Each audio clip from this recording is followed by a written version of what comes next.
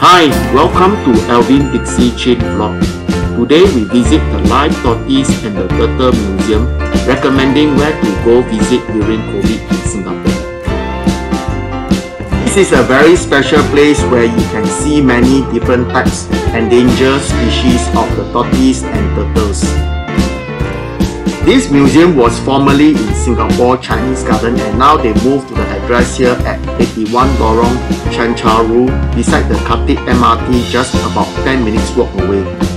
It was beside the big lake in Yishun, Khatib, just along Yishun Avenue 2 Road. Opening hours are from 10 AM to 6 PM daily. Admission rate is $10 for adults and $6 for children aged 3 to 6 years old.